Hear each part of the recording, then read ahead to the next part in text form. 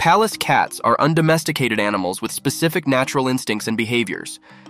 They have evolved to survive in harsh environments and have unique needs that are challenging to meet in a domestic setting.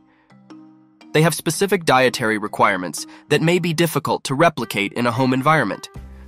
Their natural diet consists mainly of small mammals and birds, and meeting their nutritional needs can be challenging.